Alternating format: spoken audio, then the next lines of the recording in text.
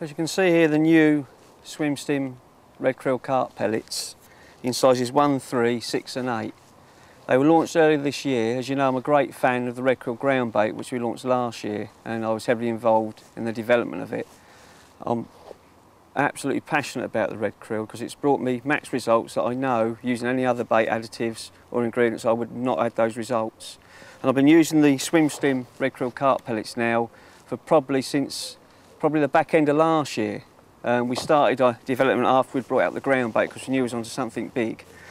And used properly will give you great max results or pleasure results. The 1 mil pellets I find are brilliant feeding when using a red krill paste, or if you're using the red krill Groundbait made as a paste, you can feed the micro pellets slightly dampened. And for fishing up in the water, the 3 mil and 6 mil. Obviously more so the 6 mil and the 8 mils for feeding up in the water. 3 mil I'll be feeding with corn, and then you've got the option to use corn as a paste through the summer months as well. But superb pellet, something new, made using the new koi technology, which with fish is very important. Just give it a go.